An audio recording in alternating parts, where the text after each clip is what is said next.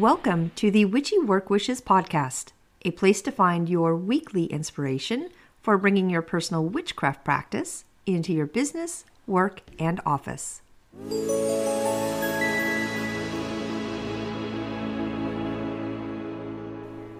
Welcome to Witchy Work Wishes. I am your host, Charlene, and you are joining me today for episode 10. Wednesday is Mercury's Day. Before I begin with today's podcast, I always like to start with 3 things I did over the weekend to help with my witchcraft practice. I love this time of year, and I think everything about it is magical. And while I have candles going in my home all year long, during Yule and Christmas, I have candles everywhere.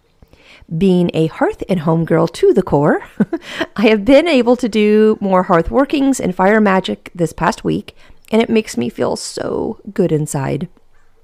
Even just to start a morning fire on the weekend without any big rituals or spell work is comforting to me. So this weekend, I made a wonderful fire on Sunday morning. I sat curled up with a fuzzy blanket, a big cup of my cinnamon coffee, and watched a holiday movie. Okay, maybe it was like 3 movies, but anyways, this whole time of year sparks joy in my life. I talked about bells in last week's podcast, and I have just as many bells around my home as I do candles. The only issue I need to fix right now or work on is with my foster fail kitten, who is now about 8 months old. So he is fascinated with the candles and the fireplace, basically any type of flame. So now the fireplace, of course, has a protective screen in front of it because it's a full wood-burning fireplace. And the kitten can't really get too close to cause any damage to himself there. Not so much with the candles everywhere. So he actually caught his fluffy tail on fire last week. No kidding. And luckily, his whole tail did not just spontaneously combust, which of course in my mind I pictured it doing since it's so fluffy. But it did start melting over the candle flame.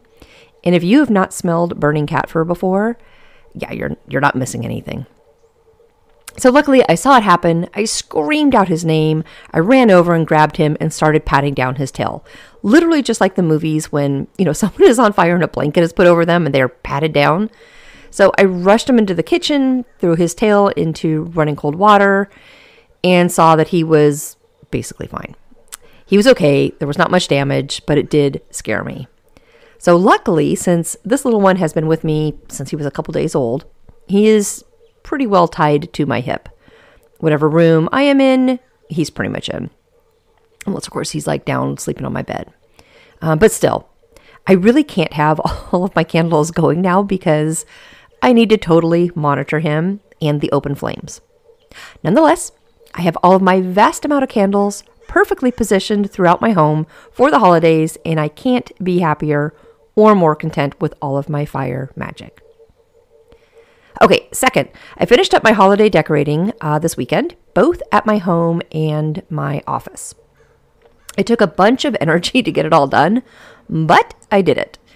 And I have to say, the podcasts I've done thus far have been really helpful, as many of the tips I found for bringing a little witchcraft practice into my office has helped with the holiday decorating. From the Yule bells to the wonderful essential oil in the office diffuser now, filling the air with scents of pine, to the relaxing afternoon teas. All of this research on the topics so far have been helpful to me. So I sure hope they've been helpful for you too. Everything is up now though, and I can sit back and enjoy the decorations myself and start my shopping. And while, shopping might not be, very witchy itself, I do personalize all of my gifts and create themes for each of the people I am giving to. It's an important part of the holidays and Yule for me, and it's definitely a part of what I do each December. All right, if my crows are getting too loud, unfortunately, I'm not going to know until I go back and edit this. They're all sitting on the telephone wire just looking at me. Okay, so lastly, I finished up the book that I was reading this past weekend called Waking the Witch, Reflections on Women, Magic, and Power by Pam Grossman. And I know I mentioned it last week, but I really did enjoy this book. Just to have someone at least in her opinion, go back and recap the history and all the events that have swayed opinions, really up through current times right now, was a great process to be led through. So I'm not sure what my next book will be. I am looking into a bunch of options. I would really like to put more energy into the elements, and I have started pulling notes for the element of water and how to incorporate it into the office, which I'll be talking about on my December 21st episode. Happens to be the first day of Yule. Yay! I found a couple books on this, and I'm really interested on elemental magic, so I might grab one of those to start this weekend. Okay, let's see. Moon status this week. Well, on Wednesday, as this airs, our beautiful moon will be almost in her full moon stage. The December full moon is on Thursday, 12/8, which is tomorrow. So she'll be like 99% full when this Wednesday episode airs. Full moons are really the most recognizable stage of the moon by people worldwide, right? Regardless of their religion or spiritual beliefs. Your goals made with the new moon have hopefully come into their success now. And if you plan something specific to match the stages of the moon, they would, of course, been ending with the full moon. So this is hopefully your time to enjoy the completion and celebrate your win. Full moons are a great time for lucid dreaming and almost always stir up a bunch of extra energy. This is a time to let go of projects that are done or feelings that should be resolved. There are so many great full moon rituals. I would encourage everyone to give it a try if you have not done one in the past. Of course, my last full moon spell work was a biggie, so I'm going a bit lighter on my work tomorrow night. I don't think I can do, or I have the energy to have 2 full moons like the last one, back to back. So light and easy this one tomorrow night will be for me. Okay, let's jump into today's main topic, which is how Wednesday is Mercury's day. So we've covered 2 of the weekdays and their planets so far. We had Monday, Moon Day, very feminine, followed by Tuesday, Mars Day, very masculine. Well, Mercury Wednesday, our 3rd day of the week, is our social and travel day. It is all about communication. And if you know any Gemini or Virgos, this is their day. So I have today's episode broken down into 3 main areas, which are how Wednesday is ruled by the planet Mercury, and of course what this means for us, things we can do on Wednesday at work that will help us have better work days, and then clothes, colors, and jewelry to wear on our Wednesday Mercury days. First, let's talk about Wednesday and how the planet Mercury rules this day. So the planet Mercury is actually the planet that is closest to our sun. It has big, beautiful craters that help create the many beautiful colors of the planet. And it also happens to be the smallest of our solar system's planets. I believe it's only a tad bit bigger than our moon. So the 2 signs with Mercury are Gemini and Virgo. Geminis are very smart, witty, socially popular. They are talkative, sharp, and very outgoing. Virgos are analytical, hardworking, smart, organized, sensitive, trustworthy, and very social. If you take all of that energy and wrap it into a planet, you will have Mercury. The crystals for Wednesday are going to be Citrine, Aventurine, and Agate. Colors will be yellow, orange, purple, gray, and light blue. Honestly, it's a bunch of colors. And our herbs will be lavender and jasmine. If you have incense to burn, aromas for Wednesday will be lavender, eucalyptus, jasmine, and sweet pea. For the elements, air is the one tied to Wednesday. Metals for Wednesday are going to be both quicksilver and, of course, mercury. And if you don't know what the metal mercury is, think of an old school thermometer, which honestly, I don't even know if they are sold anymore. Those have mercury in them. So this is the day for, knowledge, wisdom, communication, and travel. If you are going to jump into a new subject, Wednesday is your day to do it. Study up, read, gain knowledge, and learn all of the facts you need to know on a Wednesday. This is your perfect day for communication. And it's certainly why I have my podcast airing every Wednesday. That was intentional on my part. Even though the work for the podcast goes in days prior to it airing, I really wanted the day of communication to be the day witchy work wishes aired each week. So if you're looking into spell work for Wednesdays, anything that grants information or maybe helps with studies, travel, and wisdom will be the best. Wednesdays are business days and good days for anything work or school related. Our deities for Wednesday are Odin, Hermes, also known as Mercury, Athena, and Lu. Wednesday is ruled by the mind, so anything you can do to better your mind is great to do with Mercury's help. Okay, specifically for the deity work on Wednesdays, I just said, Odin, Hermes, also called Mercury, Athena, or Lu. So Odin is the Allfather, a Norse god known for having one eye and the breath of life. He is almost always shown with his two sacred companions, ravens, named Hugin and Munin, which is maybe completely appropriate since everybody is screaming at me again. You can hear my crows outside. He also has his two wolves, Gary and Freki. He is associated with wisdom, poetry, travel, inspiration, magic, transformation, the dead, and is a good general god since he is in fact called the All-Father. Odin is known to favor certain types of people who call on him. He likes writers, of course, good communicators.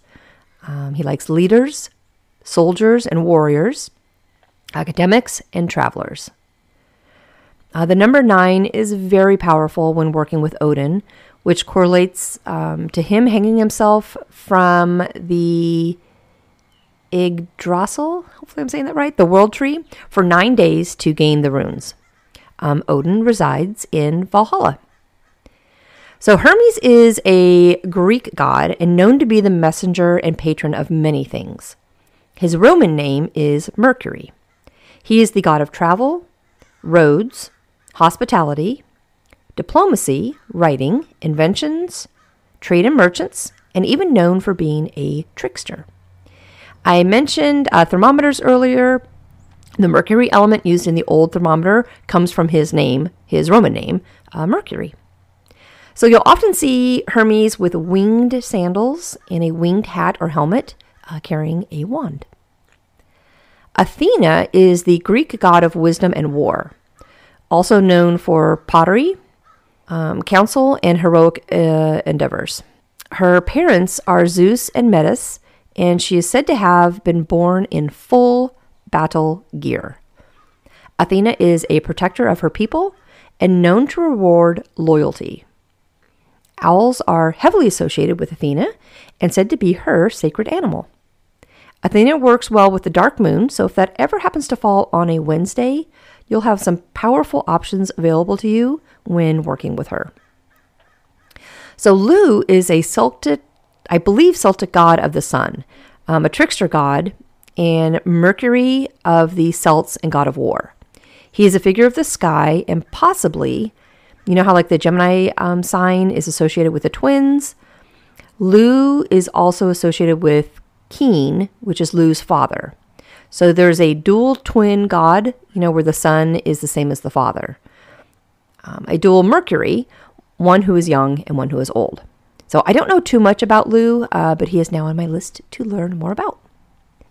Okay, what are some things we can do on Wednesday for work that will help us have better work days?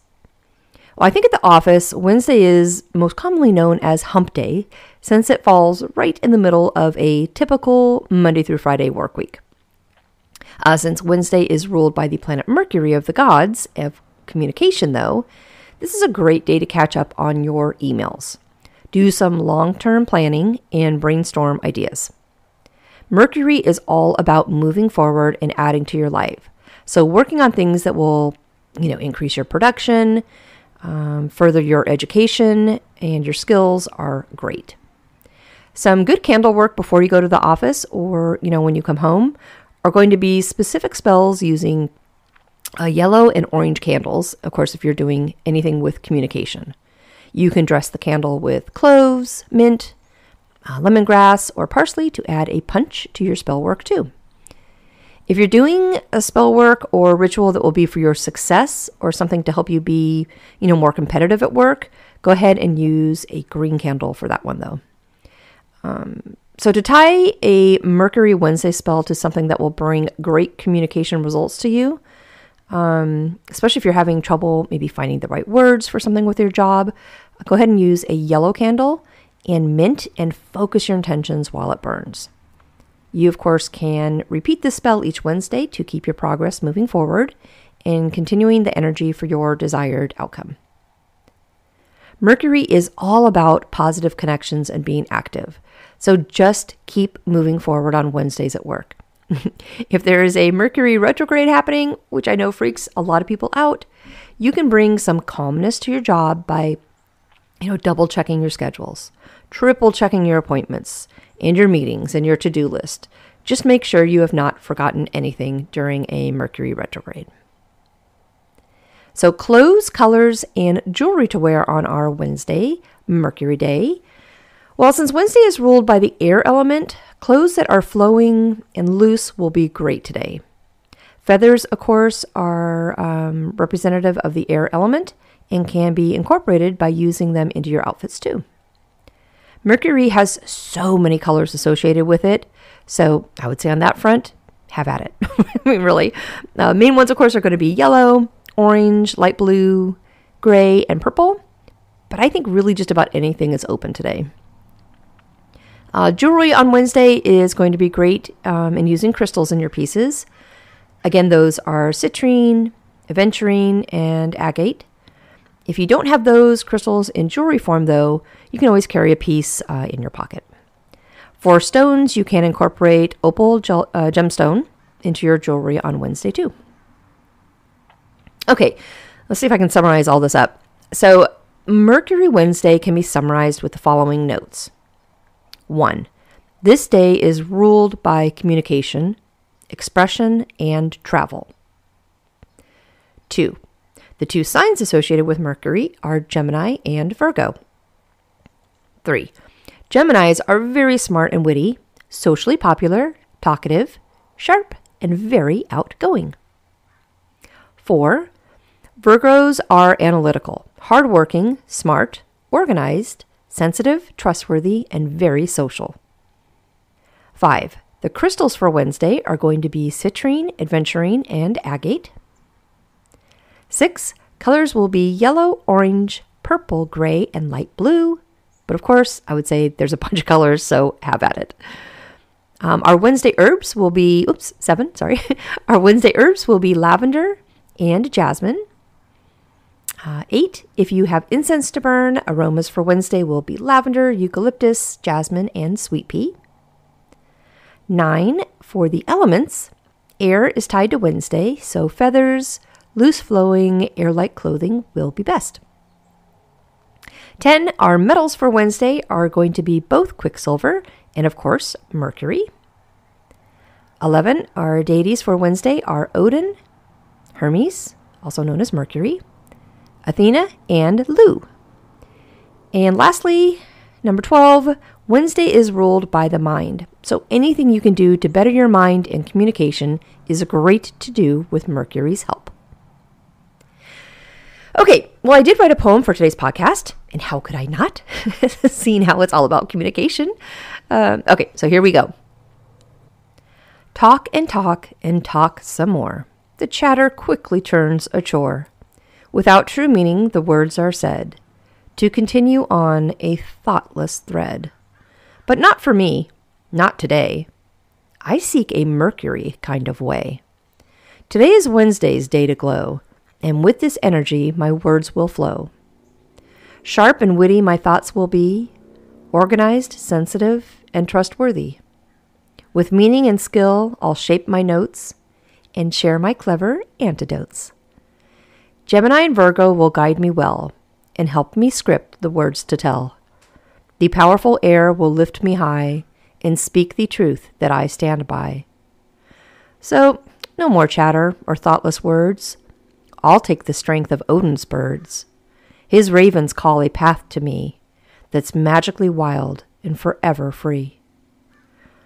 I'll talk and talk and talk some more, as did generations past in our folklore. It's with true meaning my words stand strong, as Mercury's voice sings forever long. Well, I hope you enjoyed this episode on Wednesday being Mercury's Day. Next week, my podcast is all about Yule and how we can incorporate Yule into our office and work. I know it probably should be airing on Wednesday, 12/21, since that is the first day of Yule, but I thought if I waited and did the podcast then, we would not have any time to incorporate the ideas into our office. So next week is all about Yule and work, and then the week after is my first podcast on the elements and how to bring them into our work, even if it's just a little bit. And I'll be starting with the element of water, which being a Cancer sign, I just could not resist. So the end of December will wrap up my 2022 season, and I'll be talking about goals and ideas for 2023 on my last episode of the year. So that is all I have for you this week. As always, if you have something you would like me to research more and possibly do a podcast on, please send me an email to info@wittyworkwishes.com. I promise to email back just as quick as I can, or, shoot me a message on Instagram. Have a great week, and I will talk with you next week.